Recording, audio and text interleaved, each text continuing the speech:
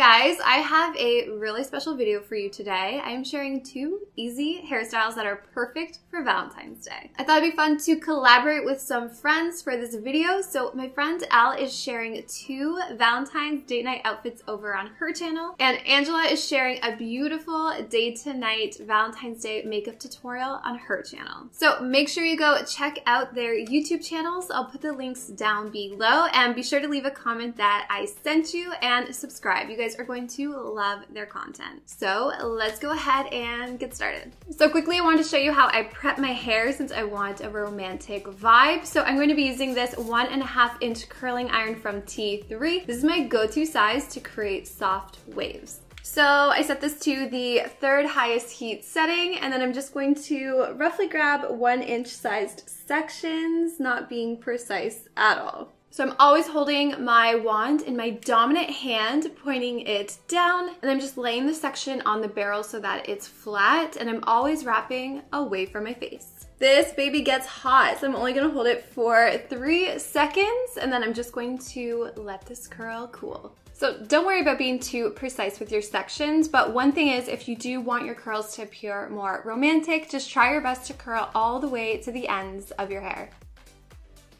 And you want to ensure that your section is laying flat against the barrel. This is going to give you that nice soft curl.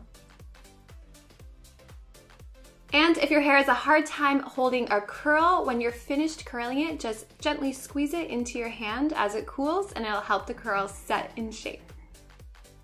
Look at that, easy peasy, not even kidding, took me under 5 minutes to do. So next up, I'm just going to apply some of this Herbal Essences Soft Control Cream Gel. I'm just going to use about a dime-sized amount. I love this to tame flyaways. It just smooths down your hair and gives it a more polished finish without any crunch or stickiness. So I'm just going to flip my hair back and let's get started. First step, you want to gather all of the hair that's above your temples. This doesn't need to be perfect. And then once it's sectioned off, just clip it out of the way for now.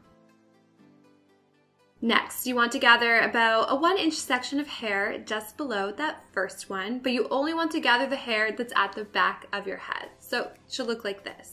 Then secure it tightly with a hair elastic, and this is going to act as the foundation for our half-up hairstyle. Now unclip that top section and let's create some volume. So begin teasing the hair at the crown of your head, and only tease in a downwards motion to help prevent knots and breakage. Some of you mentioned that your hair has a difficult time holding a tease, so go ahead and spray in some hairspray. It'll help lock it into place. So continue teasing until you're happy with it, and I always suggest teasing more than you think you need to. Now flip this section back, and we just want to section off our sides. So trace down from your part to the front of your ear, and then just place this section out of the way. And then make sure you repeat the same steps on the other side of your head. Now with the comb, you just want to smooth back that top section, and you just want to gather it where that first elastic is.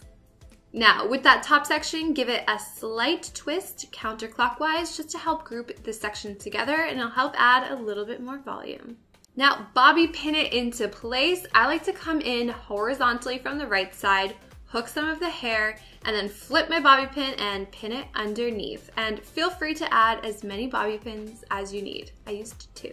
Next step, grab your right section and just gently drape it over your ear. Take your time positioning this. I just held it tightly and then gently pulled on the lower part of my section to help create that swoop. Then pull it across the back of your head, and you just want to bobby pin it in place to the opposite side of your ponytail. So repeat the same steps on the left side, remembering to gently drape your hair over your ear. It just helps give this hairstyle a more romantic and elegant appearance. And then bobby pin it to the right side of your ponytail and use that right side section to help cover your bobby pins. And now you have yourself a romantic half-up hairstyle. And here it is from the front. It's so cute, right? So for the next hairstyle, you want to use a hair bungee. If you don't have one, I'll quickly show you how to make one. So just take a small hair elastic, and then you just want to hook on a bobby pin to the top, and then hook on a bobby pin to the bottom like this. All right, so I'm going to turn around. We're going to be using hairstyle 1 as our base, so loosely gather all the remaining hair where you want your bun to sit. Now take that hair bungee and you want to vertically insert one of your bobby pins right at the top of your ponytail. And then tightly wrap the second bobby pin around your ponytail. You want a lot of tension. I went around about 1.5 times, and then once it's nice and tight, slide that second bobby pin in towards the center of your ponytail. You don't have to use a hair bungee, but it does help to keep that volume in the hairstyle. Next, take your ponytail, rough it up a little bit, and then just loosely twist it counterclockwise.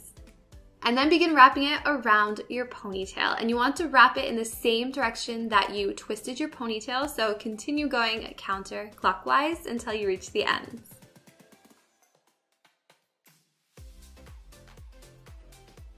And then pull on your bun to loosen it up a bit, help it appear a little more effortless and voluminous. And then you just want to bobby pin around the outside of it until it's nice and secure. And now you have a big voluminous bun.